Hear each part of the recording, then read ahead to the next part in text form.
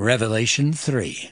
And unto the angel of the church in Sardis write, These things saith he that hath the 7 spirits of God, and the 7 stars.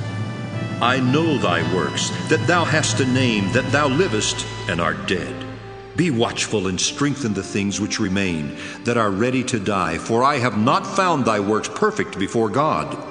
Remember therefore how thou hast received and heard, and hold fast, and repent.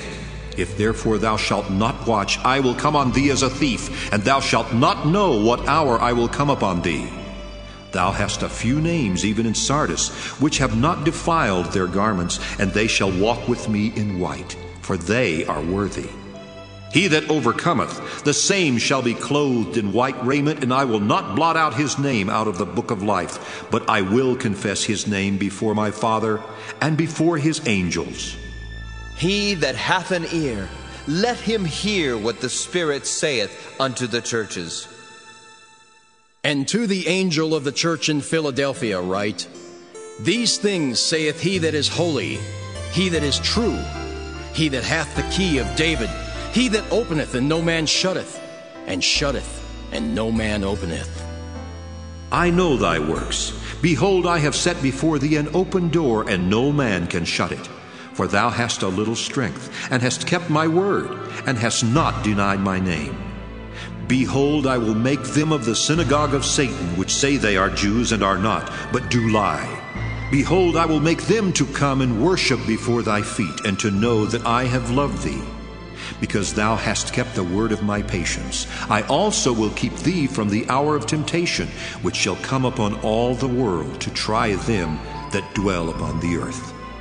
Behold, I come quickly. Hold that fast which thou hast, that no man take thy crown. Him that overcometh will I make a pillar in the temple of my God, and he shall go no more out.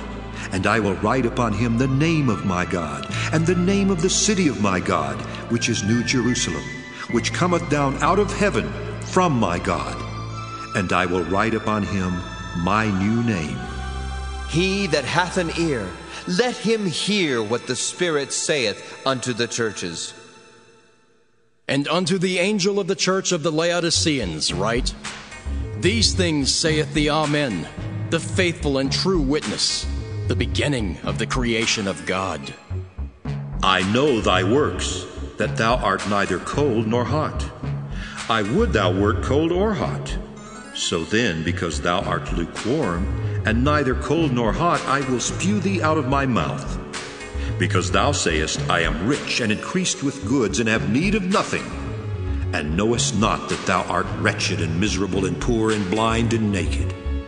I counsel thee to buy of me gold tried in the fire, that thou mayest be rich, and white raiment, that thou mayest be clothed, and that the shame of thy nakedness do not appear, and anoint thine eyes with eye salve, that thou mayest see.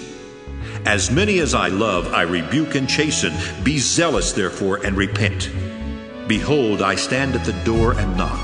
If any man hear my voice and open the door, I will come into him and will sup with him, and he with me.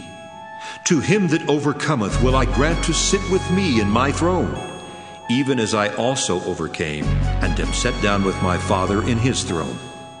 He that hath an ear, let him hear what the Spirit saith unto the churches.